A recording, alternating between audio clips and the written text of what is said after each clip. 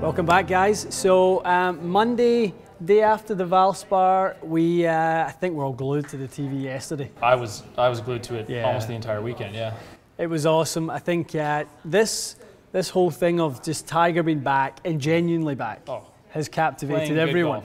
Yeah, without a doubt. And there's plenty of people who aren't pulling for him, and you know that's fine. But I think as long as everyone is aware that this is good for the game, you know, more eyeballs, more sponsorship money, and more headlines is only good for all of us. I don't know how anyone who's a wise golf fan could say that there's anything wrong with Tiger being back. If you don't like him, fine. You don't want him to win, fine. But the vibe at that tournament was insane. Imagine if he wasn't there. There's half the amount of people. Oh, without a doubt. The fairways looked like Augusta with the they were like 20 deep. Yeah, I know. And the noise, like just a totally different atmosphere. Yeah, without a doubt. So great to see him. Great to see him back and really, really close to getting the win. I mean, he was playing good enough to get that win for sure. Yep. I mean, strokes gained on the week, he was third in the field. Strokes gained off the tee, tee to green. Yeah. That pretty much for any other week for Tiger Woods means a win. Yeah.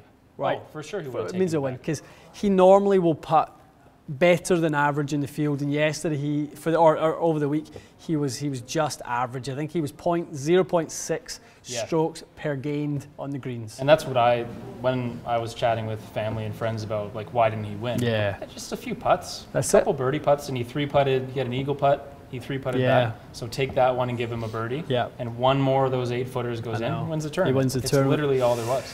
Yeah, I mean that's it with the strokes gained off the tee or strokes gained on full shots. Yeah, he would have any other week he would have won. Yeah, he hit it great. I liked and lots of Pro Tracer, which as I said I love. Yeah, he had so many cool little shots. Yeah.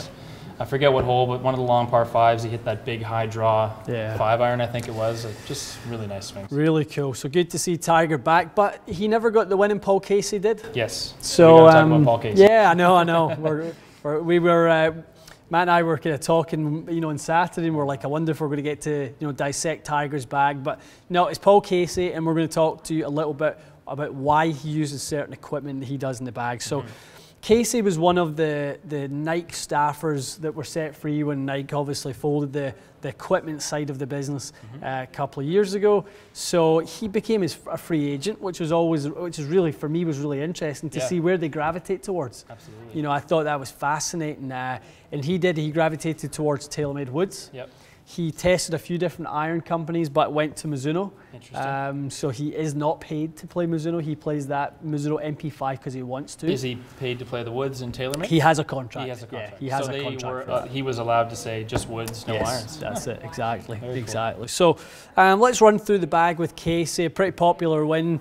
A bit of a bridesmaid on the PGA Tour for the last year or so. Or a couple of years he's been playing some really good golf. And how many Euro Tour wins since his last tour? It was like 3 or 4? Yeah, 3 or 4 certainly since his last PGA Tour win in 2009. He's played good golf. He's been playing good, and last year 10 top 10s. He seemed like he was in contention every week, but he talked quite openly about on Sunday he just didn't feel like he couldn't get the putts in. So he wasn't. That was all the difference. Yeah, he just had to close the deal. Yesterday was a bit different for him because he came from behind. He did. He shot a great round, and I was watching the coverage, and he was kind of sneaking up, making these birdies, and he was at 7 under, and he was making a lot of birdies, and I know the commentators were saying, what do you think he needs to get to make it interesting, because he's going to be in an hour before the leaders. He was way with 4 groups. Yeah, or at least maybe maybe a bit more. But the thing with Casey was he was able to post 10 and put the pressure on them.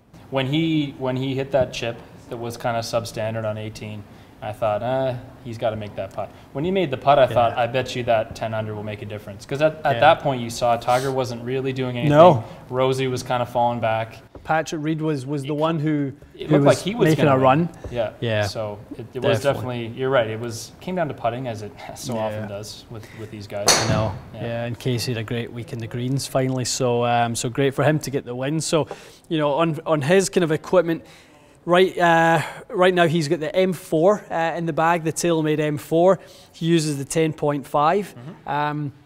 He's been a Mitsubishi shaft guy forever, right? For as long as I've known Paul Casey to be out there, he's played different versions of the Diamana blue. Okay. Right. That so shaft has been around for how long? 2004. Oh wow. Yeah, 2004. So he's used that for a long time. Yeah. So right now in the driver, he's playing the Diamana, the D Plus, the 70 TX. Yep. So he's really been a big fan of that.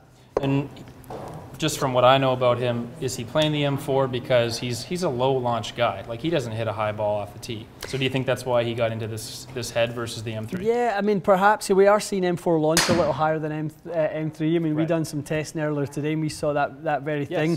You know, when you make that much, pull that much weight back into the head, you know, 41 grams right behind, you know, at the furthest point from the face, you are going to bring that CG back, and that's going to result in higher launch, lower spin. Yep. So obviously he found that was the right combination for him.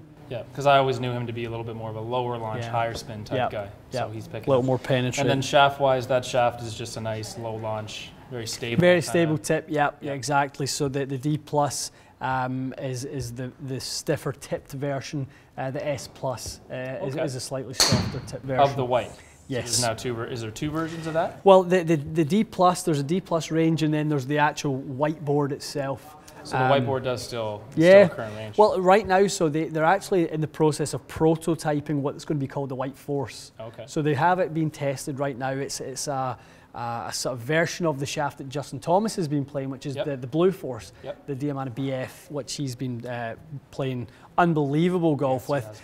So the White Force is a slightly more tip-stiff version of that, but Casey's profile is a slightly older one. Interesting. Yeah, he's been playing that one for a while. But as you say, he's been a Mitsubishi guy for so long. Forever. It just suits him to kind of stick with those guys. And similar feel, I guess, even though it's different profile, same company, similar materials. Absolutely, and they know him well, and they know what profiles he fits into. So when heads start doing certain things, you know, a head starts to produce higher launch numbers, they maybe go to a slightly stiffer profile. Okay. You know, when a head is doing the opposite, they maybe go to a softer profile. So, you know, really the shaft choice is dictated from what the head does.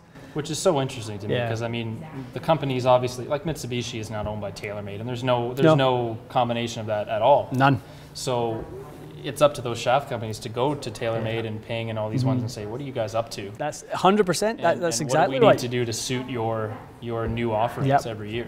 Well, I remember when the TaylorMade SLDR came out, all the companies hopped onto the bandwagon of softer tipped shafts because SLDR was so low spin, and you know this loft up sort of thing was going on, and trying to get that launch in the air to complement the lower spin meant you were getting a lot of counterbalance tip soft shafts in the marketplace. So you know it fluctuates year to year with the shafts and what comes out based on what the heads are doing. But it's so interesting because if someone had an SLDR, maybe they paid a bunch of money for a nice shaft. How long ago was that? 6 years, 7 years, something like that, or 5? Yeah, 5-ish. Yeah, 5 years ago. So you spent, let's say, a few $100s on a nice shaft, and you want to keep it and get a new head. It's maybe not a good idea because it doesn't suit the new technology versus the old. Right. Yeah, that's a good point. So M4, so he's in a current driver, but he's not in a current fairway wood. No. He's in an M1. Yes. So he's using last year's fairway wood, which still works great for him. Same shaft profile, the D Plus. He's got it in the 80 TX. So a little bit more weight. Yeah, a little bit heavier, which is standard. You know, normally because we are, you know, playing the shaft a bit shorter, you'll jump up in weight a little bit. Fairly standard stuff. We see that as something we do here. And it's also common to see a tour player lag back a couple of years on fairway woods because there's such a particular thing, as you've mentioned, to fit and to get something you're confident in. They really have a hard time finding a fairway wood they like. Definitely. So it's, even to have a 1-year-old club that's almost new by some people's standards. Isn't notice Henrik Stenson? He's using like a really old Callaway, isn't he? I mean, he kind of has this old one that he's used for the longest time with his graphite blue, and he obviously used it to great effect to win the British Open. And but he has tried some of the newer tech 3-woods, trying to see if there's something a little better for him. You know, I've not looked at what's in the bag. He's been kind of a little off form recently, but he has been, I wonder if he's playing rogue and whether that's kind of in his bag right now. See if he's testing it. I don't think he was this past weekend. Right.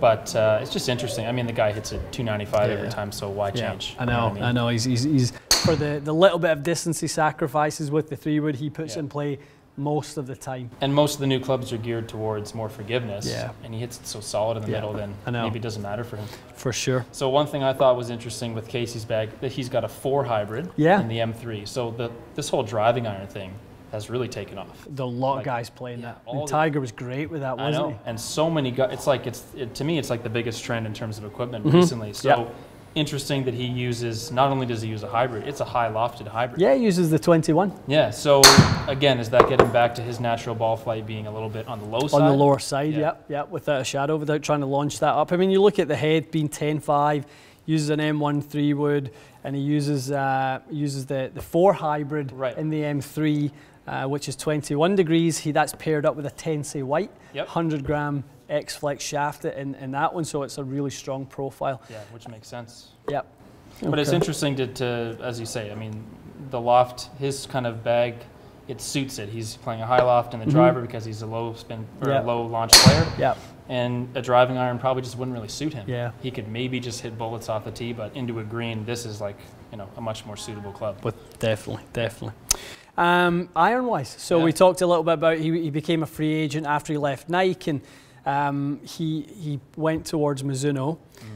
This year he's playing an MP25 4-iron.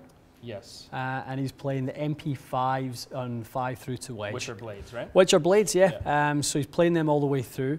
So just again, we talked about Phil's bag last week and how he had the Epic Pro 4-iron in the bag, just for a little more forgiveness, a little more ball speed, just to bridge that gap between the little hot hybrid and obviously your other iron. So it does tend to plug that gap a little bit easier. It's all about gapping at that point. And that's what I was going to say. Maybe that 4-iron is, maybe even a custom loft or something.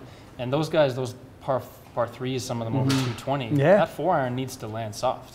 So that would explain why he said blade is maybe not the best fit. Not the best, yeah, and maybe not quite as forgiving as even the best players in the world would like on those off-center strikes.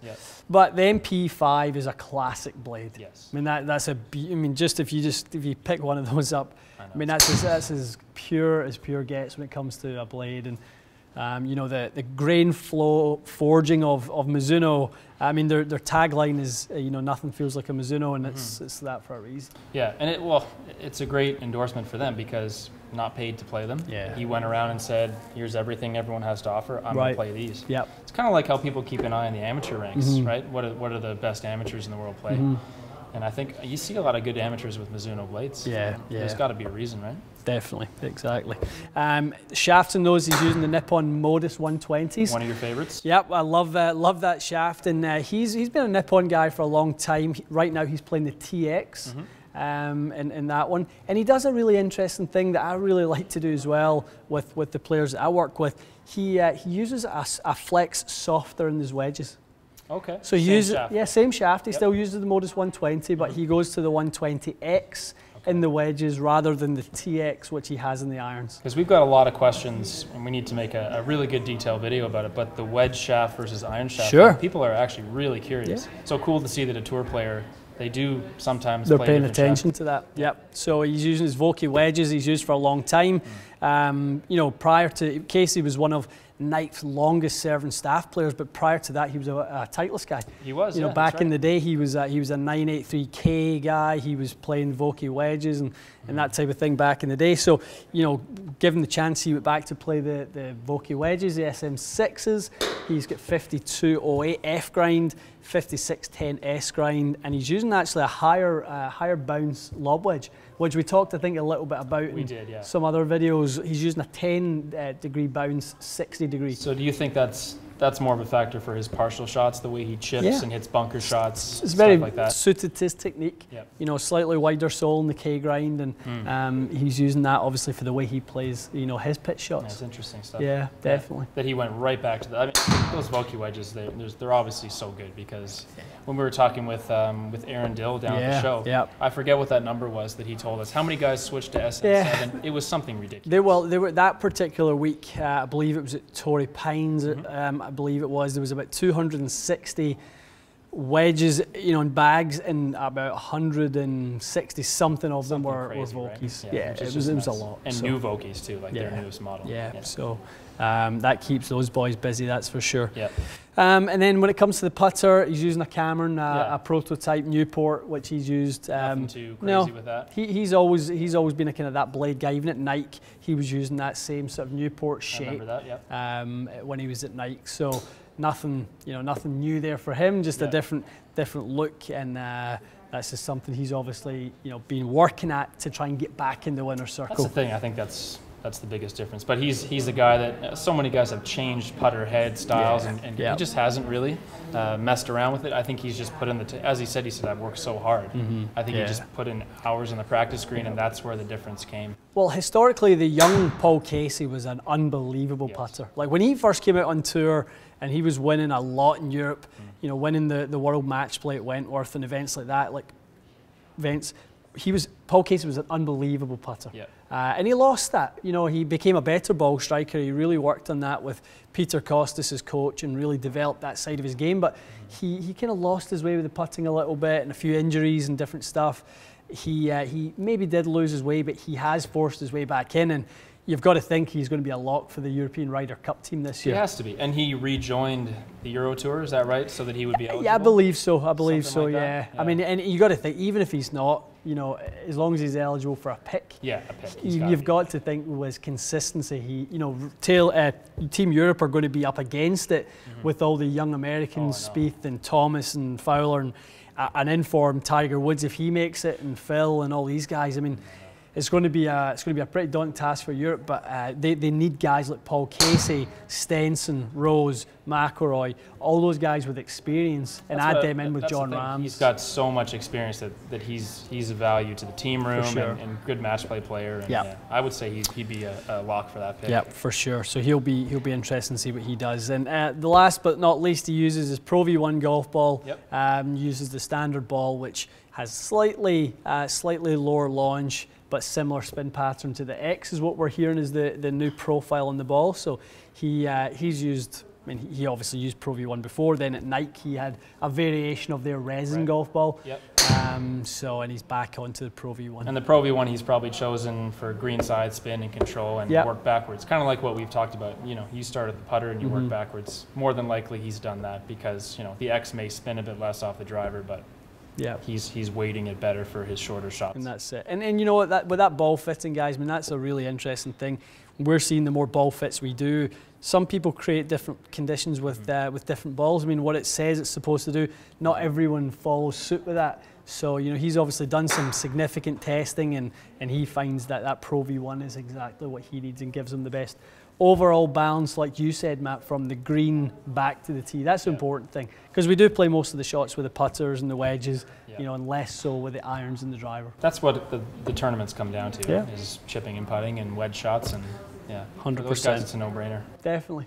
So on to Bay Hill this week, and we'll see strong field, and like everyone's pretty much going, right? Yeah, missing. Everyone likes to make the trip to Bay Hill. A good golf course, maybe not the best golf course on the PGA Tour, but it's paying homage to Mr. Palmer. There's a definite aura when you want to do that. Yeah, I think the guys love you want to do that, so that's fitting. So, guys, thanks again for watching, and we'll be back next Monday with a version of Why in the Bag.